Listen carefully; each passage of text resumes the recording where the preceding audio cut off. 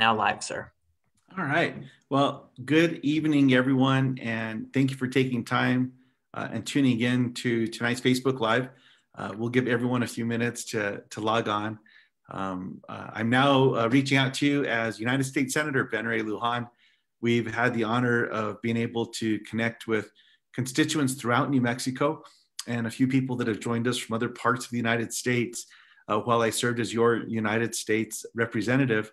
And this is now the second in a series to be able to connect with Facebook Live. It's still tough not being able to get together in person, but I certainly want to wish you well. I hope you're staying safe with all the challenges that still exist with COVID-19, but certainly appreciate everyone taking time to join us tonight from all across New Mexico. I know that this pandemic has been extraordinarily difficult for everyone, and I know that many New Mexicans are struggling and need assistance. And that's why tonight we wanted to focus on how my office in the United States Senate can work with New Mexicans during this tough time, and how we are able to provide support to constituents through casework, to work with our state and our federal partners, to make sure that New Mexicans are receiving the assistance and support that they need. Well, I've only been in the United States Senate for a little more than a month. My office has hit the ground running on providing essential constituent services, and we're already doing a lot of work throughout the state of New Mexico.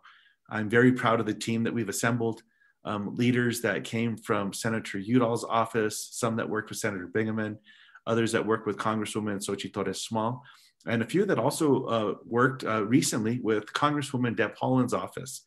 So just a great team throughout New Mexico that has now joined us.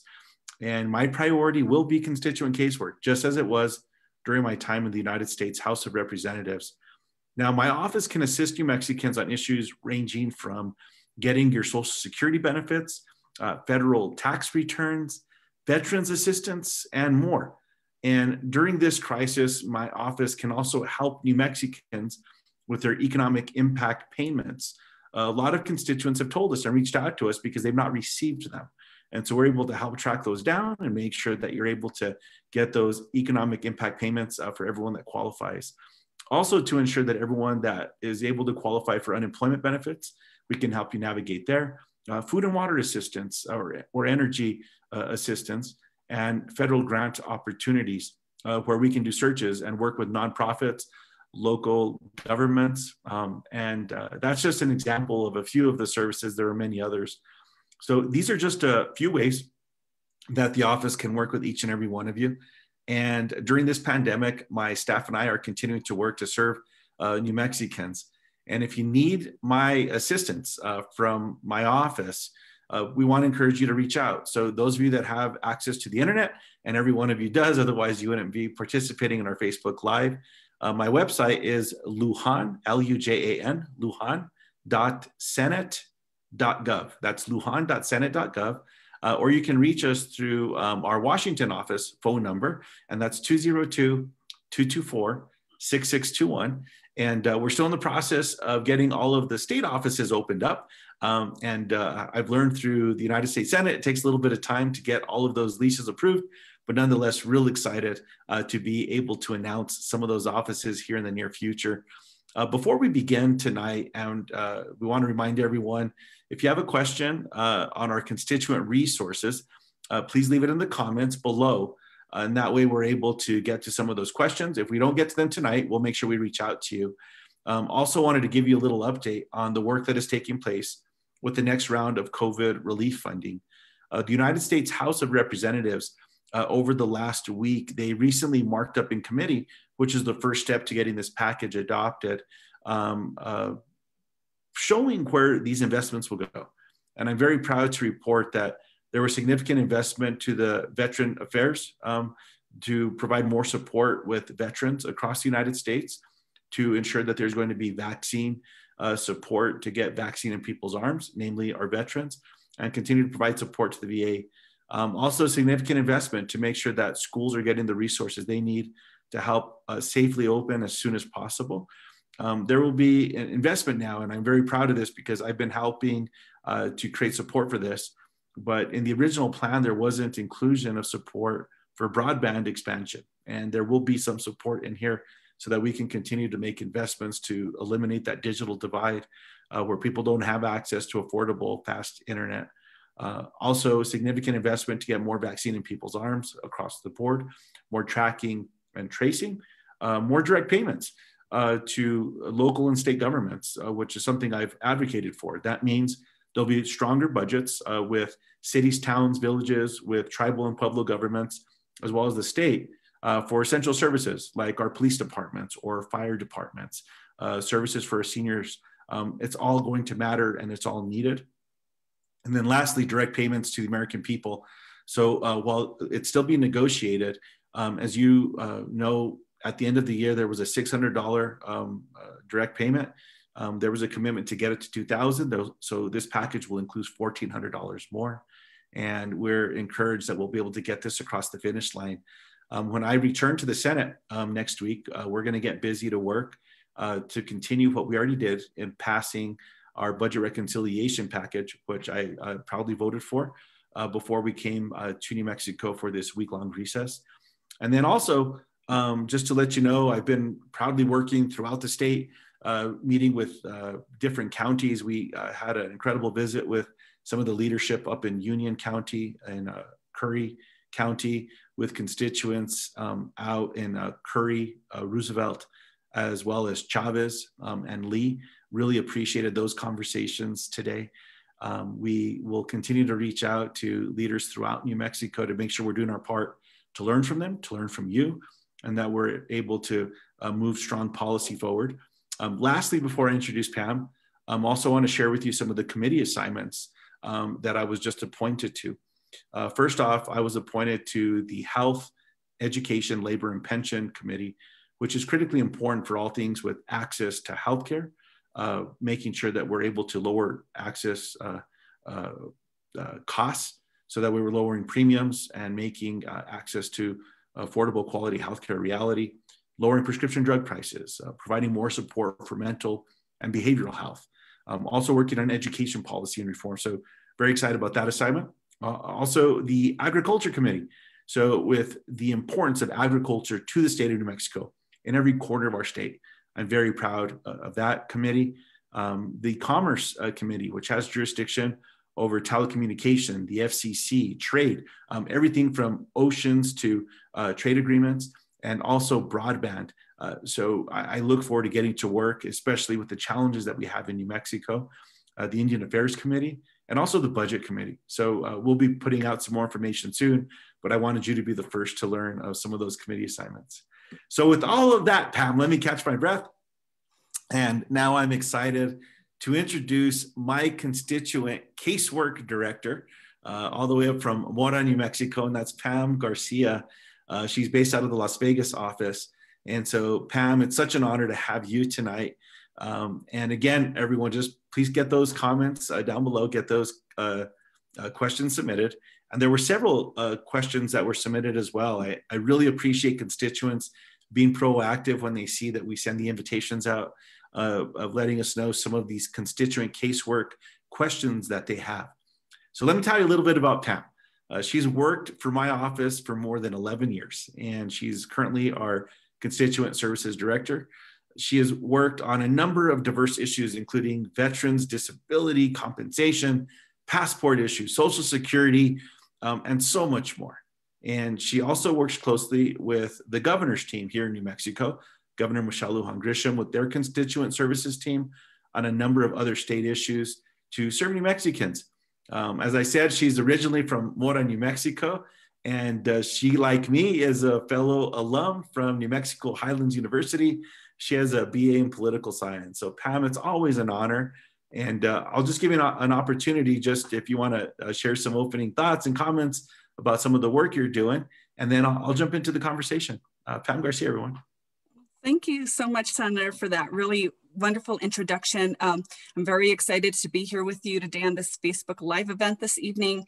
It's my true honor to do this work for you and to work with my amazing and dedicated colleagues. You mentioned how great the team is, and I will tell you firsthand, they are an amazing group of people. And so You know, Senator, you have always emphasized how important constituent services is to you, how important it is to help people who need help. We encounter a lot of really vulnerable people who have a broad range of issues that they're working through, and you set the tone for your team through dedication, compassion, and then never letting the challenges stop our ability to solve a problem. And then I would like to take this quick opportunity to introduce our very dedicated casework team. And so really I want to introduce the whole state staff, but there's a big, huge, long list. So I'm gonna go ahead and shorten the list a little bit and forgive me the rest of the team, but I'll introduce the casework team this evening. And we have Eliza Sultan, who's done tremendous work, even on the House side, Angelo Champion out of the Albuquerque office, Cynthia Hull out of our Las Cruces office, Steven Salas out of Las Vegas, Constance Williams out of Portales, and Brian Lee out of Shiprock. And then I want to mention Eric Chavez as well. He's a field rep, but he still continues to do really amazing casework and just has really great outcomes. So that is our amazing dedicated team, our casework team. So I want to thank them all for all the work that they're doing. A very dedicated group of people. And Pam, I was on several meetings with many of them today, and it was fun working with them all week with the meetings they set up and the outreach.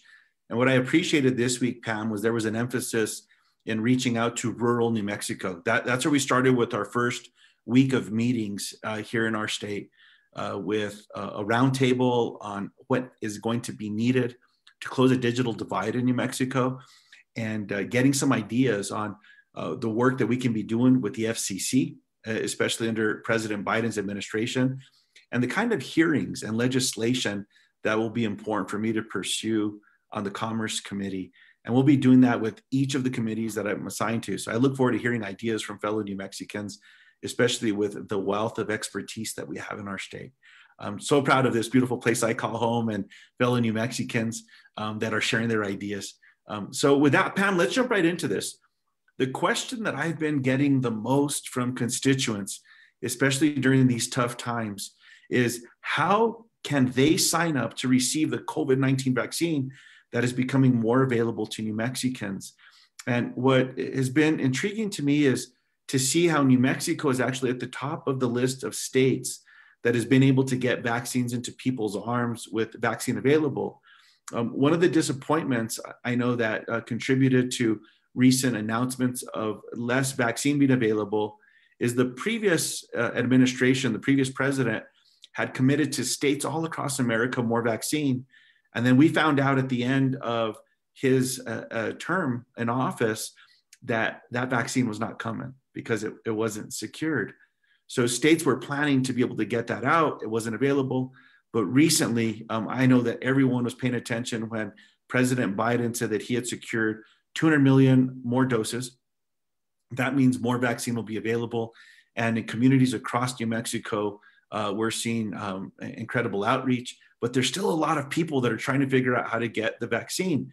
The one thing that I will highlight, though, is I visited with some of the leaders out of the hospital up in Union County, and they've really been one of the stellar examples of what it takes to build a team to get vaccines to people that live in the communities, even where people were calling up from all over the state, and they were providing support to first responders from as far as like 100, 120 miles away, all the way out to like Ocotel and to Angel Fire. Those first responders were reaching out to the leadership up at Union County Hospital. So just a special shout out to them.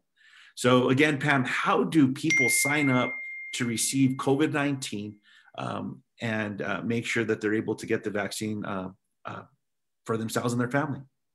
Sure. Well, the best thing that folks can do is visit vaccinenm.org, and that's where you can register for the vaccine. There's also a phone number you can call.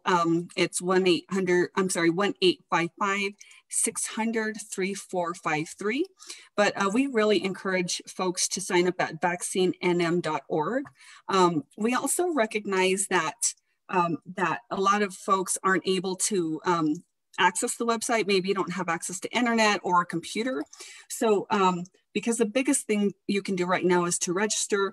Even if it feels like it's taking a while to get your vaccine, please register. Those of you that are watching have access to the internet. Please, we want to really encourage you to help your parents, your abuelos, your neighbors, other people in your community that might not have access to the internet.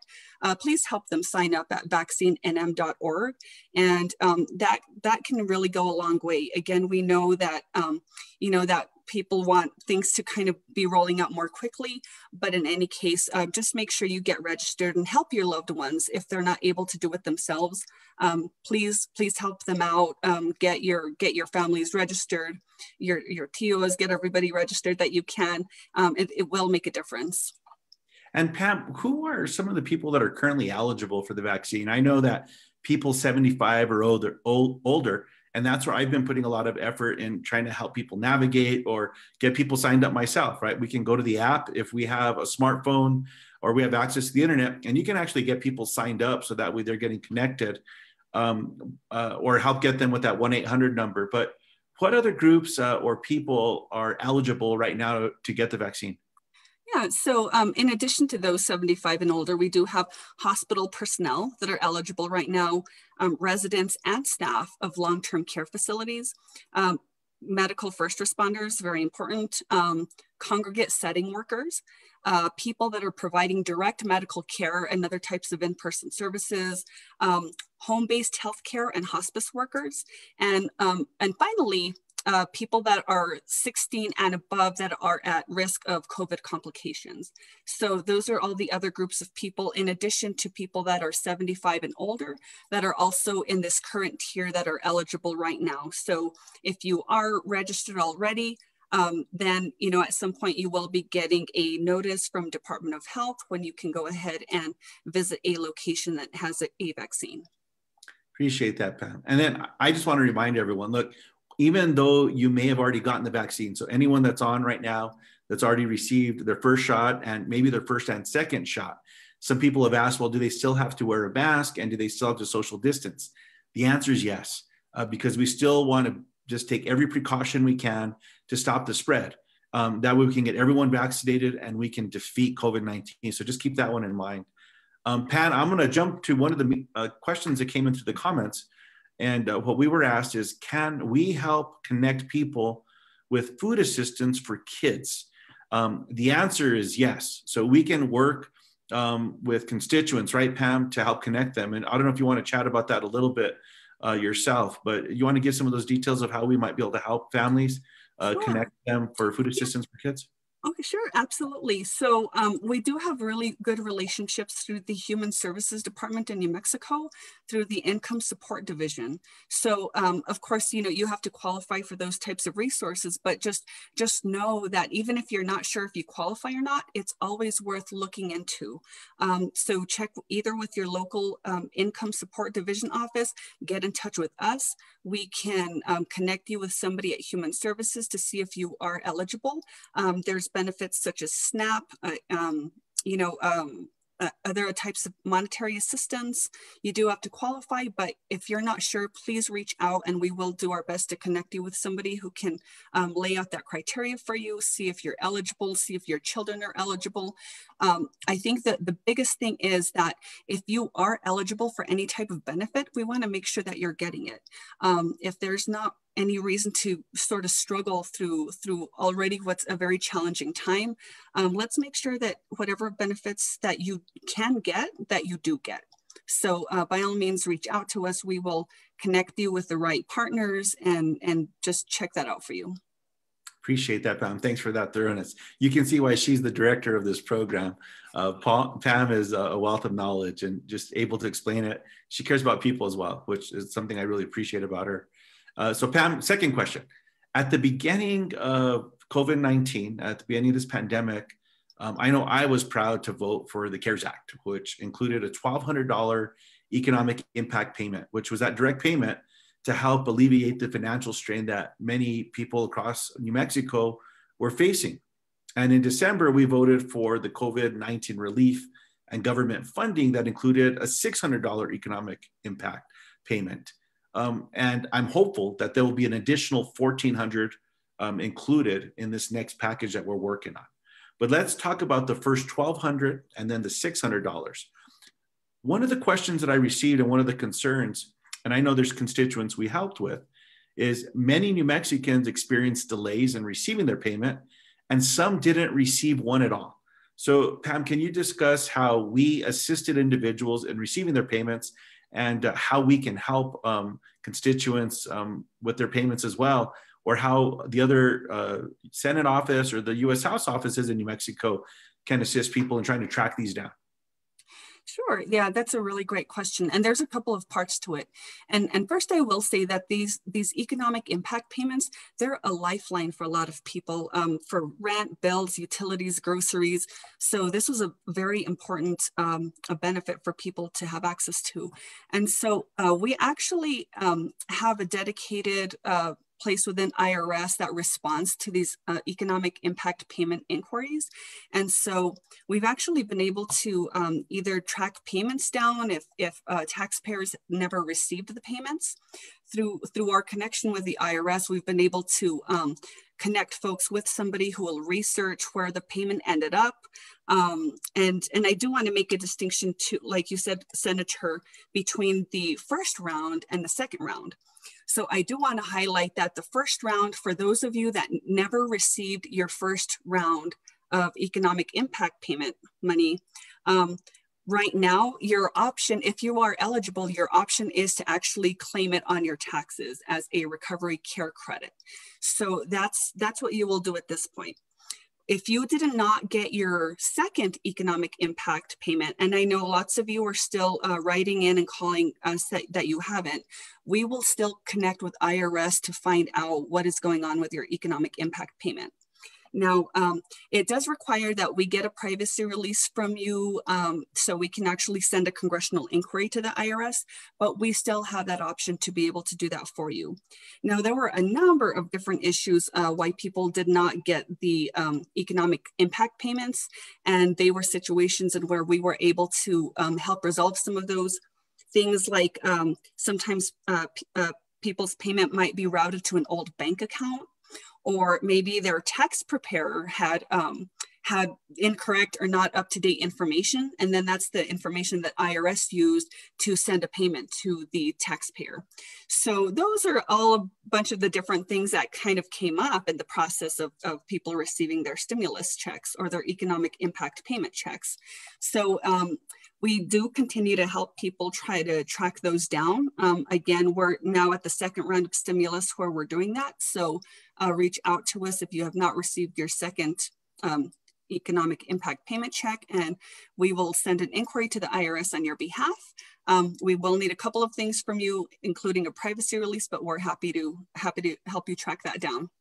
Appreciate that. And then just a reminder, everyone, so tonight we're concentrating on constituent services and helping constituents navigate. So if you have any questions or comments, leave them in the comment section. And if you're leaving some other questions or comments, we'll do our due diligence to make sure we're getting back in touch with you on those as well.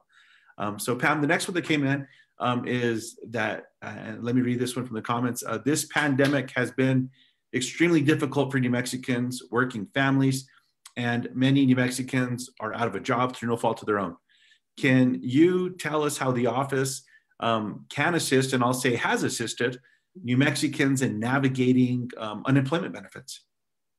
Sure. Yeah, that's a really great question, and another example of where people have really been contacting the office for help with this. So, like a lot of federal funding, the funding comes into the state agency, who then manages and allocates the benefit. So while we don't send what we'd call a congressional inquiry to the Department of Workforce Solutions, we do refer a lot of constituents to Workforce Solutions, those who are experiencing challenges getting their benefit. So this has really helped when constituents have outstanding questions, or maybe there's some kind of glitch that occurs with the online portal when people are applying for benefits. And really what we're doing is we're connecting constituents with somebody, with another human being that will be able to answer questions, get clarification, or just help them get over a hurdle in the system that they're encountering. And so that connection in itself can be really meaningful. And we've seen situations where there's favorable outcomes. Not every situation can be favorable, but in at least all cases, there's clarification. So even if it's not like the most positive outcome ever, we at least get you connected with somebody who can then provide an answer for you to what's going on with your benefit. Appreciate that, Pam. You know, I know these have been tough times, and you know, it's frustrating when constituents can't get answers.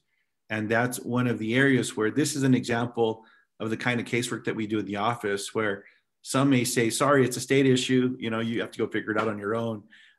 What we like to do is say, look, this may not be under our jurisdiction, but let's see how we can hand you off to someone and connect you so that we know that you're talking to someone to get some answers as well. So appreciate that, Pam. So Pam, you just mentioned and you talked about how any constituents that are taxpayers that did not receive that first $1,200, how they can include that with their tax filing. So we're in tax filing season again. So as we approach tax season in the United States, can you highlight how the office can be helpful in ensuring and receive your tax refund in a timely way? And I'll add a couple of them in there as well, but thought I would throw that to you as well, Pam. Okay, that's another great question. And you're right, Senator, we're coming up on tax season. So everybody get ready, get your paperwork in order, which I have to do myself now as well. So I do want to start by saying that, and in case people aren't aware, that there are still a considerable amount of tax returns that are delayed as a result of when everything was shut down because of COVID last year. So just know that that is happening. And I think a link will be provided for you where you can visit the IRS website to get the specific update on what's going on with those tax returns. So just know that. So there's still a considerable amount of returns that are still delayed. Outside of that, though, if constituents, taxpayers have issues with tax returns, that maybe not getting a refund timely, or the IRS is saying you owe like thousands of dollars, something that's just doesn't feel right to you, and you want to double check, see what's going on, we can connect you with a taxpayer advocate service who will do research on your issue. They'll make sure, they'll go through your tax returns, make sure everything is done accurately. If it's not, they will work with you to go ahead and find a remedy to the problem. In some cases, if you have a very outstanding amount of money that the IRS is saying that you owe, maybe you can get a payment plan, or maybe the research that Taxpayer Advocate Service has done will actually reveal that maybe there's some other error.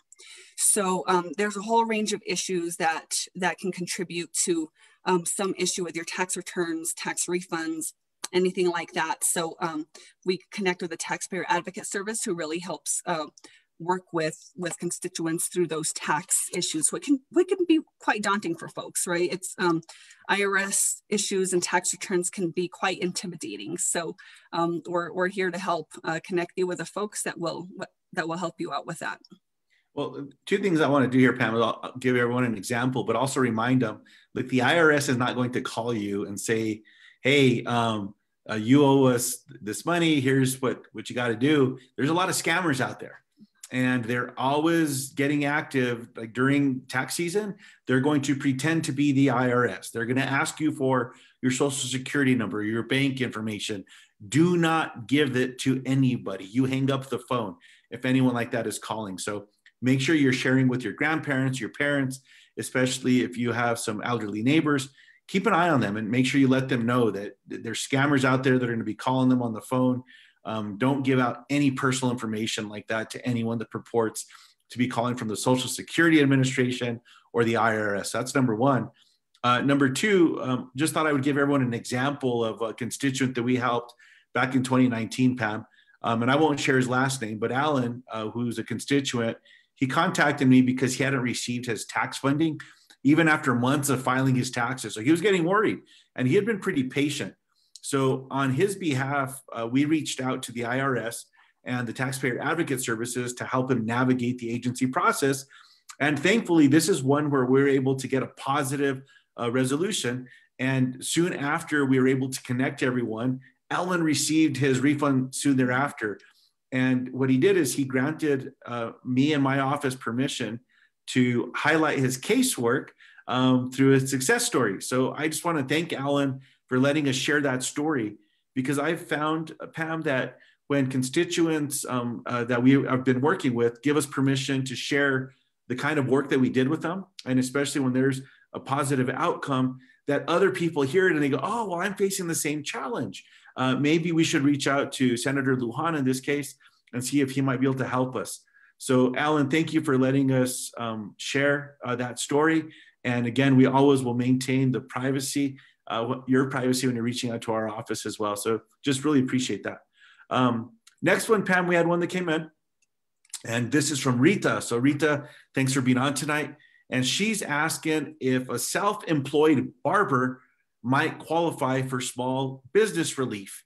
And I know that self-employed employees and individuals, self-employed employees, that was a little redundant, self-employed individuals and independent contractors, you may qualify for either the PPP program, which was the program that we created under the CARES Act and the COVID relief funding, or something called an EIDL program, which is also an emergency disaster loan that you can qualify for. And we can also work to connect you with the SBA, which is the Small Business Administration, or the SBDC, which is the Small Business Development Center, to help you with the process.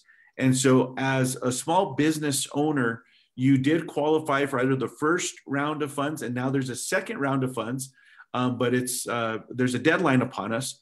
And we want to encourage you to reach out to your local lender, or you can reach out to us so we can help you navigate. And if I'm not mistaken, Pam, I actually think that we helped some constituents who were small business owners that were barbers that were able to qualify for a PPP loan. I think Eric Chavez actually did that case, and it was one where we were able to help them out. So please reach out to us, Rita, or just leave your contact info so we can get in touch with you and help connect you with the SBA or the SBDC.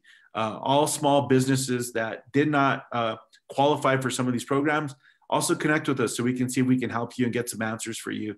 Nonprofits as well. Fraternal organizations through the VFW, for example, Fraternal Orders of Police, those organizations qualified into the second round, or we made sure that those nonprofits were able to qualify, even like chambers of commerce. So please reach out to us and so we can be supportive of your efforts. Pam, next one that came in, New Mexicans face a digital divide, as I told you earlier. And so intriguing that this question's here, that has left too many of our friends and family members and neighbors from accessing the internet. And it's an issue that is important to me, and it's a priority that I'm working on in Congress. So Pam, if a constituent is unable to reach us through the internet, right, through our website or through an email, how can constituents get in touch with us and our offices for assistance? Okay. Yeah, that is a really great question. We do see this a lot. And so while as an office, we do a considerable amount of work digitally or electronically, we do recognize that there are large numbers of constituents without access to internet or computers. And so the best way, if you don't have access to internet, is to call an office. And just what we'll do is call a state office, especially if it's casework related, but call up an office. You'll get a friendly voice on the phone. We're going to ask you a whole bunch of questions, your name, your address, other contact information, and then we're going to have to mail you out a privacy release. And we're going to, actually, this is a good opportunity too to let folks know what we will need from you when we do an inquiry on your behalf. One, we do need this privacy release, and what that does is it protects your privacy, and it lets the agency know that we have your permission as a person that we're inquiring on behalf of, that we have your permission to communicate with the agency. Second thing we're going to need from you is a letter. For those of you that communicate electronically, email's fine, perfect, type us up a paragraph. anything that's clear enough that we can use to share with an agency. We don't want to miscommunicate your issue to anybody. That's why it's very important for us to get something from you in your own words. If you don't have access to the internet, hard copy letter works perfectly. Paragraph or two, just something that explains the situation that's going on. But again, let me ask you a question there. Sorry to interrupt there. So if someone maybe needs help putting the letter together, that's something that we could just connect with them over the phone, and we could write that down for them, right? So, and maybe even help them with filling out the case intake form, the privacy release, and then that way all they need is their signature at the bottom to do that. Is that something that we can help people with as well? No, actually, we cannot write down the letter we can do an intake, but we really need something in the constituent's own words. Again, we don't want to miscommunicate anything to the agency. There's always a risk that maybe we'll write something down wrong. We're not going to capture your issue exactly the way you've told us. So, but this is such a great question, Senator, because there are lots of folks out there who aren't able to write a letter, and that's fine. So even though we can't write it for anybody, what we do encourage folks to do is, if you have a family member, somebody in the community that you trust, to write this down for you. We've actually had some staffers that would have a pastor in their community be able to help write down the letter. And so again, we do this just to provide that accountability. We want to make sure that what you are articulating as your concern, that we're not misrepresenting that when we share that with the agency. So that's why we ask that you, as a constituent requesting help, you get that down either yourself in writing or ask somebody to help you with that. And that really helps us to be able to help you get this concern passed along to the appropriate place. Appreciate that, Pam. And now one of the other questions that we receive a lot is about legal assistance, right? Because of the challenges that are out there. And one thing that I want to just remind everyone is that congressional offices are barred. We're not able to provide legal assistance to constituents, but we are able to provide referrals when they are needed. So Pam, can you walk through that? Because while we can't give legal assistance, we might be able to provide someone a referral or connect them. So can you walk everyone through that process? Sure. Oh yeah, and this is a great question. I'm really glad you brought this up, because we do see this a lot. You know, we do recognize that there are people out there that are in really difficult situations, and these legal matters are things that we're not able to touch at all. And like the Senator said, we do like to refer you to some other places, so that way we're just not telling you, no, sorry, we can't help, but at least here's another direction that you can look. Now, one of those resources is actually in New Mexico Legal Aid. They've actually been really helpful for some constituents that we referred there who are facing evictions. I know there's been a lot of confusion around the eviction moratoriums, but the great folks at New Mexico Legal Aid were able to provide some great direction for constituents, and actually had favorable outcomes in those cases. Now, I do want to put out there that legal aid does work on issues that affect basic needs. So it's a smaller group of issues, but it's things like housing, income, safety, and then you also have to be under a certain income threshold. So keep those things in mind also as you reach out to New Mexico Legal Aid. But again, they've been really wonderful, and they will let us know when they're not able to take something on. But they have been helpful recently with some eviction scenarios. So that's one resource that we've really been able to work with and has helped folks. Appreciate that, Pam. And just a reminder again, everyone, you know, every one of you has access to the internet. So please go to my website, lujan.senate.gov, sign up for our newsletter as well. You can also find other resources that we have on the website. You can also reach us at the phone number 202-224-6621. There are phone numbers on the website as well under contact information, so you can always reach us that way. And Pam, I just can't thank you enough. You're an incredible resource. Appreciate that you're a fellow Highlands Cowboy alum, so we have that to celebrate as well. And just bringing your compassion to people. It's important that we treat everyone with respect and dignity, and that when people need support, we try to figure out a way to work together. And I've learned that from all of you, from my fellow New Mexicans. You're so strong, you're so resilient, and so knowledgeable. I just want to thank you. Again, special shout out to all of our healthcare providers, every one of you that's out there on the front lines, our first responders, police officers, everyone that's out there helping EMS, helping people on the front lines. You're sacrificing your lives every day to help others. To everyone out there that is administering vaccine, whether you're in a hospital, you're in a rural health clinic, thank you for what you're doing. And again, special shout out to all of those incredible heroes up in Union County. Thank you for setting the bar high and for the work that you're doing as well. It was an honor to learn from you. For more COVID-19 resources, you can also reach the state of New Mexico. And that's just at New Mexico, spelled out, .gov, newmexico.gov. And they have up-to-date information and resources as well.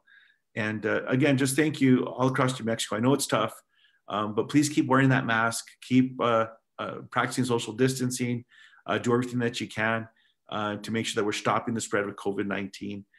To all of the team, thanks for what you're doing as well. And look forward to seeing you soon. God willing, we'll be out to be able to see you in person here soon. And just last thing, to every one of you across New Mexico that took time to send me a text, an email, a phone call, phone message, or a post on Twitter or Facebook, sending your prayers and your well wishes after that attack on January 6th. I just want to thank you all so much. Your prayers and your thoughts and just checking in made such a difference. As I was on the Senate floor that day, as you know, carrying out our constitutional responsibility, counting the electoral votes when that insurrection took place. So it just meant a lot having that support from each and every one of you. Again, stay safe. Look forward to seeing you soon. And Pam Garcia, thanks for being a rock star and for helping people. Everyone, you take care. Have a good night. Stay safe. See you soon.